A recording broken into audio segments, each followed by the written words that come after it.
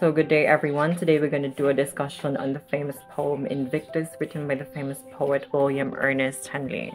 So this poem was written in 1875 but not published until 13 years. So Henley wrote this poem to express his stoicism, courage, and refusal to defeat while battling a testing time in the hospital, because at the early age of 12 he developed tuberculosis of the bone resulting from the amputation of his left leg below the knee. So Henley's personal experiences and struggles greatly influenced the themes and tone of this poem. So Henley, as a prominent Victorian writer, has been cemented by this poem. He was a less successful dramatist, but a significant critic, journalist, and a poet.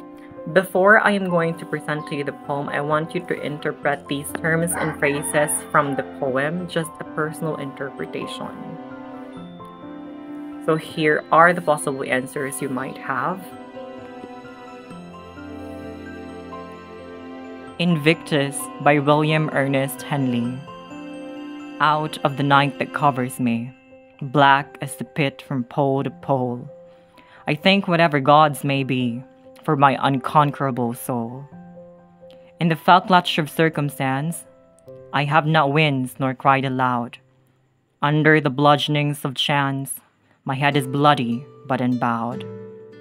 Beyond this place of wrath and tears looms but the horror of the shade, and yet the menace of the years finds and shall find me unafraid. It matters not how straight the gate, how charged with punishments the scroll. I am the master of my fate. I am the captain of my soul.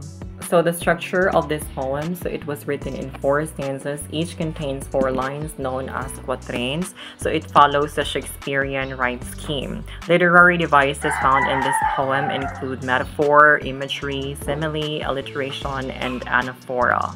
So Invictus means unconquerable and undefeated, and it sets the tone of the entire poem, and it serves as a declaration of the author's strength and resilience, encapsulating the essence of the poem's message.